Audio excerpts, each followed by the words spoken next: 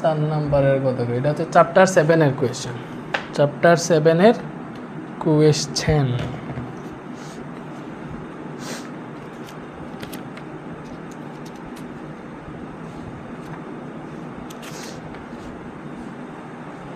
বলছে দৃশ্যকল্প 1, এই যে দৃশ্যকল্প 1 এখানে দুইটা দিছে। দৃশ্যকল্প 1 অনুসারে তরঙ্গদের কম্পাঙ্কের পার্থক্য 250 হার্জ হলে কম্পাঙ্ক দ্বয় কত হবে নির্ণয় করো। আচ্ছা, সো আমরা কিন্তু কম্পাঙ্ক দ্বয় নির্ণয় করবো। কি নির্ণয় করবো? কম্পাঙ্ক দ্বয়। আমরা জানি তরঙ্গ দৈর্ঘ্যের ক্ষেত্রে b = f ল্যামডা, এখানে fটা হচ্ছে কম্পাঙ্ক, তাহলে কম্পাঙ্ক f = আসবে b/λ, এটা নিচে আসবে b/λ, এটা হচ্ছে কম্পাঙ্ক f = b/λ। সো তুমি এখানে দেখো প্রথম যে চিত্রটা তোমাকে দিছে দৃশ্যকল্প 1 এর, এটা বি পয়েন্ট, এখানে 1টা 2টা 3টা। আচ্ছা, 1টা 2টা 3টা, দেখছো এটা মানে ব্যাগ বলছে b = 400 মিটার/সেকেন্ড। ওকে, সো দেখো আমরা জানি এই যে যেখান থেকে শুরু করছে এটা দিয়ে একটা তরঙ্গ শীর্ষ এবং একটা তরঙ্গপাত মিলে এই পয়েন্টে আসলে একটা তরঙ্গ শীর্ষ আর একটা তরঙ্গপাত মিলে এটা হচ্ছে 1 ল্যামডা। এই যে এই ঢেউ হচ্ছে 1 ল্যামডা, এখান থেকে এই ঢেউ হচ্ছে আরেক ল্যামডা, আর এই ঢেউ হচ্ছে আরেক ল্যামডা। তার মানে আমরা কয়টা ল্যামডা পাইছি? 3টা। দেখো এতটুকু হচ্ছে একটা ল্যামডা, এতটুকু হচ্ছে আরেকটা ল্যামডা, আর এতটুকু হচ্ছে আরেকটা ল্যামডা। কয়টা ল্যামডা পাইছি? 3টা ল্যামডা। বুঝছো? তাইলে তুমি ধরো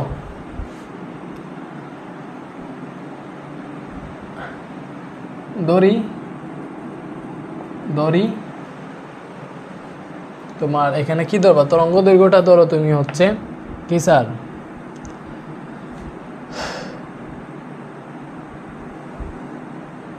তরঙ্গ দৈর্ঘ্য যে ল্যামডা সমান ল্যামডা = কি হবে? এখানে তো তোমার এই যে এটা সম্পূর্ণ দৈর্ঘ্য যদি l হয়, সম্পূর্ণ দৈর্ঘ্য, বুঝছো? ab সমান l হলে, ab সমান মনে করো তুমি l ধরলা, টোটাল l, এটা কত তো জানো না, l বা x ধরতে পারো। ab সমান x হলে তোমার এই যে প্রথমটার এগুলো তুমি ল্যামডা 1 ধরো, তাহলে ল্যামডা 1 এই যে প্রথমটার ক্ষেত্রে আমরা তো সূত্র জানি b = f ল্যামডা, এটা থেকে তুমি পাইবা ল্যামডা = b/f, এটা পাবা না। তাহলে আমরা মনে করো এই যে এইটা তো প্রথম চিত্র, তাহলে এটা তরঙ্গ দৈর্ঘ্য ল্যামডা 1, সো ল্যামডা 1 = কি হবে স্যার? এখানে তো 3 ল্যামডা, ab যেহেতু 3 ল্যামডা, তাহলে তুমি পাইবা 3 ল্যামডা 1 = x, বা ল্যামডা 1 পাইবা x/3। এটা আমরা পাইলাম, কারণ আমরা তো b = f ল্যামডা জানি, এটা থেকে f এর একটা সূত্র আনবো কম্পাঙ্কের, আমাদের তো কম্পাঙ্ক বের করতে হবে। সো তুমি এখানে দেখো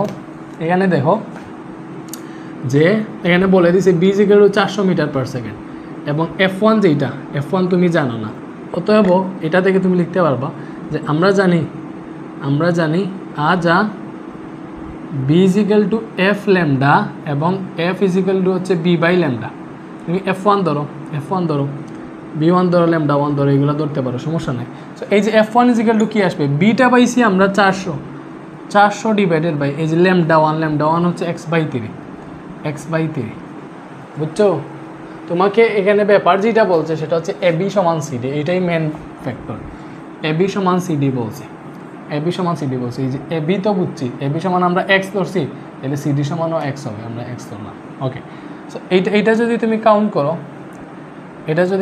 তাহলে তুমি f1 পাইতেছো আলটিমেটলি এই যে 3টা হচ্ছে উপরে যাবে, আর গুণন করলে 3টা উপরে গেলে এটা হবে 1200 ডিভাইডেড বাই x। বুঝতেছো এটা কি হয়েছে? 400 বাক্যে গুণ করছি, এটা উল্টে গেছে, 3 হয়েছে উপরে, x নিচে, তাহলে 3 হচ্ছে 1200 বাই x, এটা পাইছি আমরা f1 পাইছি এত হার্জ, 1200 বাই x, একক কি হার্জ। এবার আসো দ্বিতীয় যে ক্ষেত্র আছে না, এখানে তোমার সিডি যাইতে কয়টা ল্যামডা সম্পূর্ণ করছে? দেখো কয়টা স্পন্দন সম্পূর্ণ করছে। এই যে এতটুকু হচ্ছে একটা, এতটুকু আরেকটা 2টা, এতটুকু আরেকটা 3টা, এতটুকু আরেকটা 4টা। তার মানে দ্বিতীয় ক্ষেত্রে হচ্ছে তোমার 4 ল্যামডা বা 4 ল্যামডা 2 হচ্ছে তোমার এই টোটাল সিডি, বুঝছো? Total CD. তাহলে আমরা সিডি সমান x ধরছি, তাহলে ল্যামডা 2 হবে সিডি সমান x ধরছি, 4টা নিচে ভাগ হয়ে আসছে। এবার তুমি দেখো এখানে তোমার b2 বলছে 350 মিটার/সেকেন্ড, 350 মিটার/সেকেন্ড, তাইলে দেখো তো f2 কি হবে? দ্বিতীয় ক্ষেত্রে কম্পাঙ্ক কি হবে স্যার? f হচ্ছে b/λ, তাহলে b2/λ2, b2 কত? 350 divided by lambda 2 x/4, x/4। So এটা তুমি হিসাব করো স্যার কী হবে, তুমি এইটা উল্টাইলে দেখবা 350 ইন্টু 4, এটা আসছে 1400 আর নিচে আছে এক্স, এটা আমরা পাইছি F2।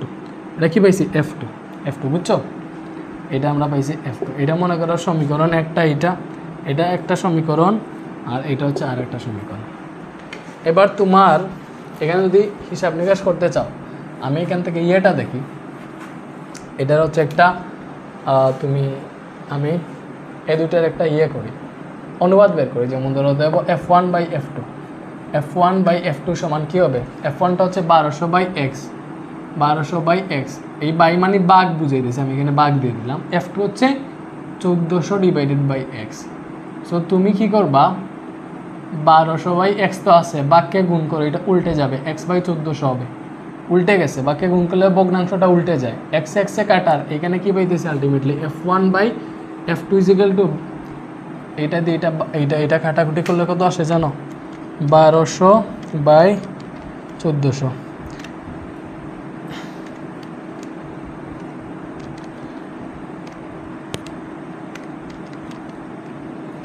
এটা আসতেছে এই যে এটা হিসাব করলে এখানে আসে 0.857 বা 0.857। সো তুমি এখান থেকে এইবার দেখো আমরা কী পাচ্ছি স্যার, আমরা পাচ্ছি হতে F1 ইজিক্যাল টু 0.857 আর F2টা এখানে গুণ হয়ে গেছে। F1 ইজিক্যাল টু পাইতেছি 0.857 ইন্টু F2, মানে হচ্ছে এই যে এটা একের চেয়ে ছোটো না, 0.857 সামথিং, এটা একের চেয়ে ছোটো, তার মানে অবভিয়াসলি এই যে F1 এর মানটা F2 এর থেকে ছোটো, F1 এর মানটা F2 এর চেয়ে ছোটো, তাহলে অতএব F2 is greater than F1, অতএব কী পাইছি, F2 is greater than F1। তাইলে আমাদের যে এবার এখানে বলছে যে তোমার তরঙ্গদয়ের কম্পাঙ্কের পার্থক্য 250 হার্জ, তাইলে লেখো এখানে শর্ত মতে বলছে আমরা তো কম্পাঙ্ক বের করবো, কম্পাঙ্কদ্বয় কত বের করবো, মানে F1 বের করবো আর F2 বের করবো। তো শর্ত মতে তোমাকে বলছে দেখো কম্পাঙ্কদ্বয়ের পার্থক্য 250 হার্জ, তাহলে কম্পাঙ্কদ্বয়ের পার্থক্য কীভাবে হবে, বড় কম্পাঙ্ক মাইনাস ছোটো কম্পাঙ্ক, মানে F2 মাইনাস F1 এটা সমান 250 হার্জ বলছে, বুঝছো, হার্জ আর লিখতেছি না। সো এখানে তুমি একটা কাজ করতে পারবা, তুমি তো দেখছো F1 এর জায়গায় এইটা লিখতে পারবা, তাহলে F2 মাইনাস F1 এর জায়গায় এইটা লিখতে পারবা 0.857 F2 ইকুয়াল টু 250, বা এটা যদি তুমি হিসাব করো তাইলে এখান থেকে পাইবা, দেখো এটা হচ্ছে এটা মানে কি একটা F2 থেকে এটা বিয়োগ দাও, মানে 1 মাইনাস 0.857 এটা বিয়োগ করলে তুমি পাইবা 0.143 F2, এবং এখানে এটা ইজ ইকুয়াল টু 250, বুঝছো। ওকে, তুমি দেখো এবার এখানে অতএব F2 ইজ ইকুয়াল টু কী পাচ্ছি স্যার, এই যে এখানে 250 আছে মানে 250 ডিভাইডেড বাই এই যে এটা দিয়ে ভাগ দিবা 0.143, এটা যদি আপনি ভাগ দেন কত আসে sir, 250 divided by 0.143 equal to 1748.25 hertz, এত আসছে। এটা আসছে তোমার কি স্যার, F2 আসছে 1748.25 হার্জ। আমাদের তো একটা বের করলে হবে না, আমাদের দুটা কম্পাঙ্কই বের করতে হবে, তাহলে আরেকটা কম্পাঙ্ক F1 এগুলো লিখতে পারবো এইটা, F1 ইকুয়াল হচ্ছে 0.857 ইন্টু F2, মানে F2-র মান তো আমরা পেয়ে গেছি, F2-র জায়গায় F2-র মানটা বসিয়ে দিব 1748.25। সো এটা যদি তুমি হিসাব করো কত আসে,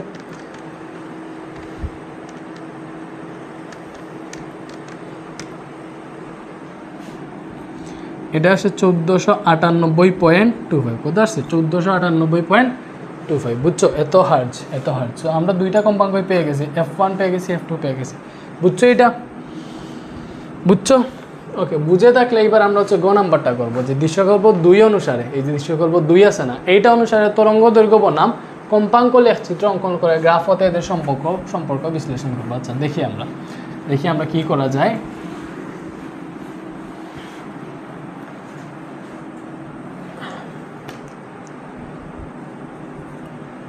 দৃশ্যকল্প 2 কই, এইটাই যে এখানে দেখো কি দেওয়া আছে, দৃশ্যকল্প 2 এই চারটা তুমি এখানে আঁকো।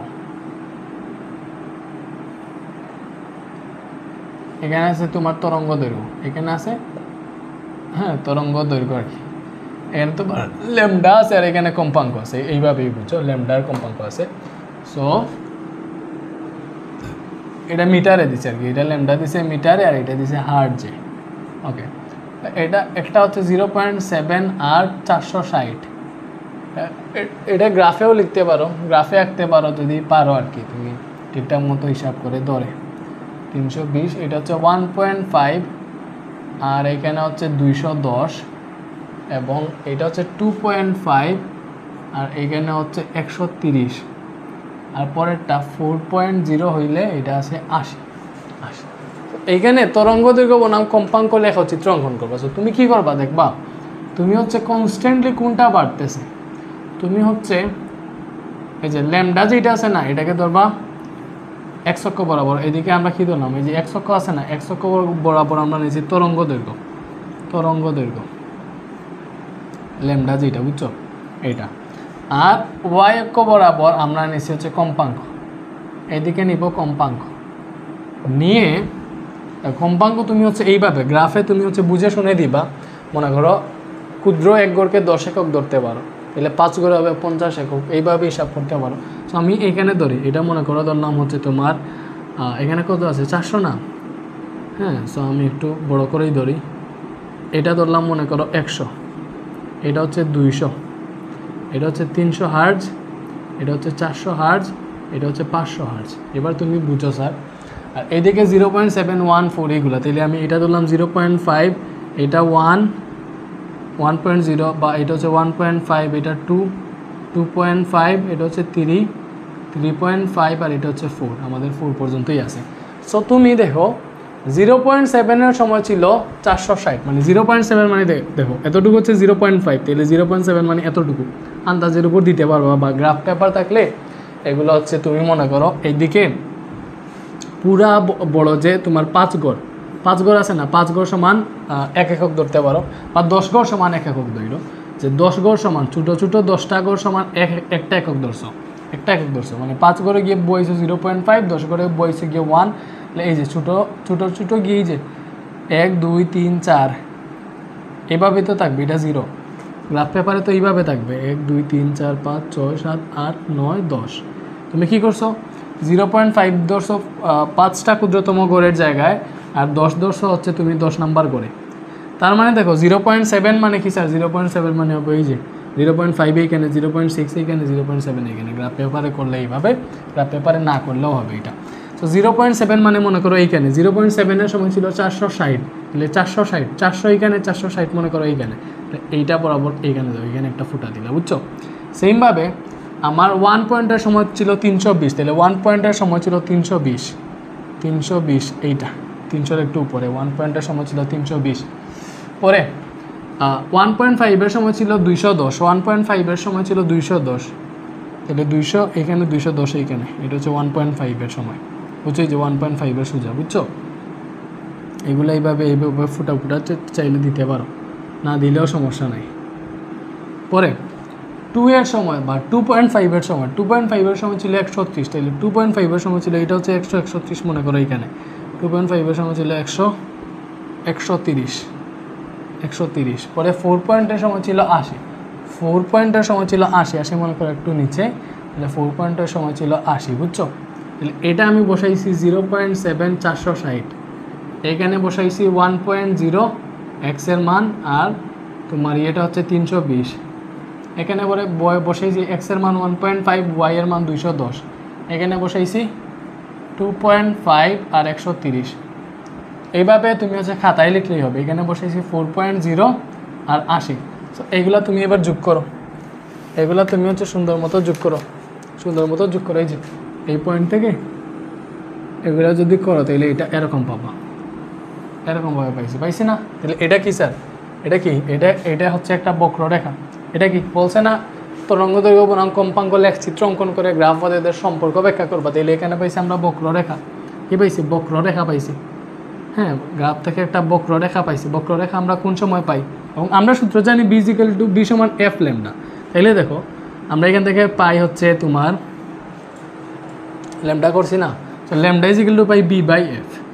b/f। তাহলে দেখো b যদি কনস্ট্যান্ট থাকে তাহলে ল্যামডাটা হচ্ছে অতএব ল্যামডা যেটা এই ল্যামডা বা তরঙ্গ দৈর্ঘ্যটা হচ্ছে ব্যস্তানুপাতিক f যখন হচ্ছে b কনস্ট্যান্ট, তাহলে ল্যামডা সমানুপাতিক 1/f মানে হচ্ছে তরঙ্গ দৈর্ঘ্য।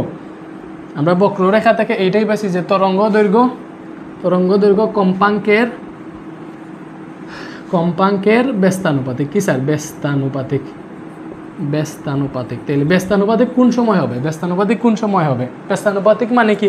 তরঙ্গ দৈর্ঘ্য বাড়লে ব্যস্তানুপাতিক হচ্ছে, মনে করো ওই যে কম্পাঙ্ক যদি বাড়াও তরঙ্গ দৈর্ঘ্য কমবে, আর কম্পাঙ্ক যদি কমাও তরঙ্গ দৈর্ঘ্য বাড়বে। এইটা লিখে দিবা, এটাই আনসার। বুঝছো? That's it. বোঝা গেছে না স্যার? ঠিক আছে, ওকে। এবার হচ্ছে আমরা নেক্সটে যাই। এখন রাত বাজতেছে হচ্ছে 3:43, মানে এখন টাইম হচ্ছে 3:43:42 AM, মানে রাত 3:43। বুঝতেছো? আমি শেষ রাতে রেকর্ড করতেছি। আচ্ছা, ওকে। যারা এই ভিডিওটা সম্পূর্ণ দেখছো, তো তোমরা আমাদের এই যে ফেসবুক গ্রুপ আছে, free Facebook group Redwan's method, এটা সার্চ করবা ফেসবুকে। এটা যদি সার্চ করো, আমাদের এটা পাবলিক গ্রুপ আর কি। সো এইখানে আমরা কোন সময় কোন চ্যাপ্টার দিতেছি, কোন চ্যাপ্টার পড়াইতেছি, এই যে 1-2 সিকিউ সলভিং ক্লাসগুলো বা এমসিকিউ সলভিং ক্লাসগুলো, সবগুলা লিঙ্ক বা যেরকম যেটা লাগে, এই গ্রুপে তো আরও অনেক স্টুডেন্ট অ্যাক্টিভ আছে। এই পাবলিক গ্রুপটাতে জয়েন হইবা, সার্চ করেই জয়েন হইবা। আর আমাদের যে SSC 24 আর SSC 25 ব্যাচের তোমাদের যে কোর্সগুলো আছে, physics R chemistry, basic to pro course আছে, ফাইনাল ডিভিশন কোর্স আছে, ওই যে পূর্ণাঙ্গ প্রস্তুতির যে কোর্সগুলো আছে না, ওইগুলা কার জন্য কোনটা বেটার হবে তোমরা তো অবভিয়াসলি আমাদেরকে জিজ্ঞেস করলে আমরা বলবো। তোমরা এই কোর্সগুলো সম্পর্কে জানতে চাইলে এই যে হোয়াটসঅ্যাপ নাম্বারটা আছে না, দেখতেছ 013092701005, এইটা হোয়াটসঅ্যাপ। এটাতে টেক্সট করবা, দেখবা কল করবা না, বুঝছো? কল দিলে হচ্ছে এইগুলা মানে রিসিভ কে করবে, অনেক তো কল আসে। তো টেক্সট করবা, আমাদের এখানে রিসিভ করা হবে, রিপ্লাই দেওয়া হবে বা কোর্স সম্পর্কে জানানো হবে। তোমার যে সময় যে কোর্স করলে ভালো হবে ফিজিক্সের একদম পূর্ণাঙ্গ প্রস্তুতির জন্য, এটা আমরা তোমাদেরকে বলবো, সব ইনফরমেশন দিব। এই নাম্বারে মেসেজ করো। আর আমাদের এই ফেসবুক পাবলিক গ্রুপটাতে জয়েন হতে পারো। এখানে জয়েন হলে তোমাদের অবভিয়াসলি লাভ হবে, বুঝছো?